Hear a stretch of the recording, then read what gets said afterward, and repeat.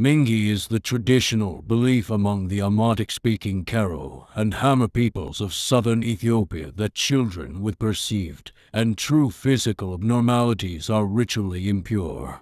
An example of perceived abnormalities include the top teeth erupting before bottom teeth. Children born out of wedlock marriage are also considered impure and therefore capable of bringing curses upon the people.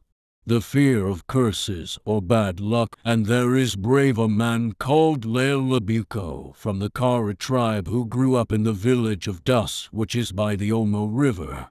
When he was aged about 15 years, he witnessed the practice of Mingi.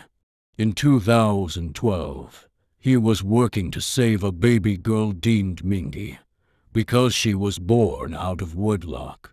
In 2012, Lale ran a shelter for the cursed children.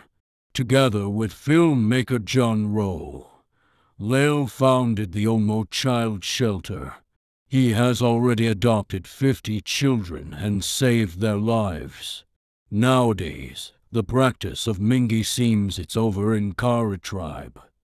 Lale Labuko fights to stop the ritualistic killing of infants and children in Ethiopia's Omo River Valley and provides shelter, care and education for the children he rescues.